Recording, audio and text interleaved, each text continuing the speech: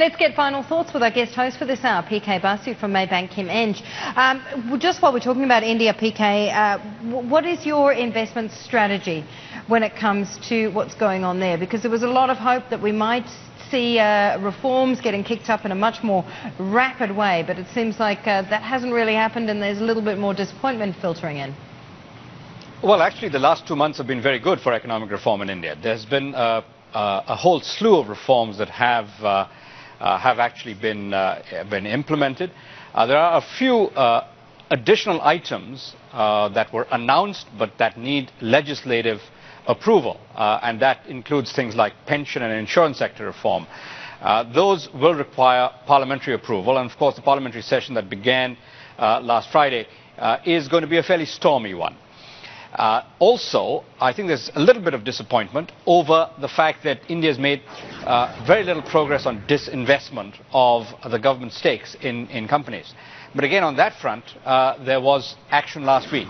The first disinvestment of the year actually did occur, and it appears that the cabinet is now set to come up with several more in the next few weeks.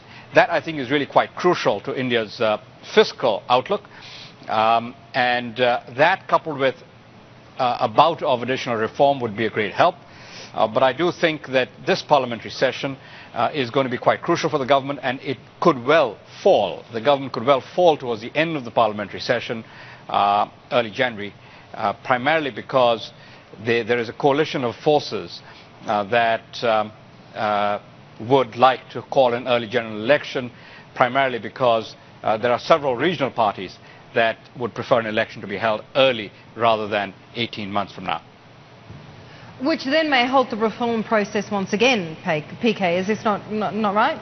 Well, actually, what is interesting is that the parties that appear likely to pull the plug on the government, at least one of them, the party that rules the state of Uttar Pradesh, does appear on board with some of the key reform steps. So they will probably allow the reform steps to go ahead, but find other reasons, including corruption issues, to pull the plug on the government. Any new government that comes in, I think, is likely to be much more reformist. What we have in India is state governments that are undertaking quite significant economic reform and generating good growth. So it's the central government that has really been asleep at the wheel until 2 months ago. The state governments, most of them, more than half the state governments, are doing quite well. So if there's a coalition of those state governments at the center, then I think we could get a new dose of economic reform post-election. Do you buy into the market on the back of these expectations, or is it just too early? Well, of course, the market's done rather well over the past 4 or 5 months. I think at current levels, the market is broadly at fair value or marginally below it. I wouldn't be aggressively buying into the market at these levels, but I'd essentially be a holder rather than a seller. PK, overall in your broader investment strategy, where is your top plays at the moment, given that so many in the market are telling us that volatility is on the rise and will continue to rise at least until the fiscal cliff is, well, hopefully sorted out and we have a little bit more stability in the Eurozone? Well, I think the fiscal cliff does look as if it's likely to be sorted out, at least in terms of overcoming the immediate pressure for 2013. Whether the US will come up with a long-term strategy to deal with it over the next 10 years is still a bit up in the air.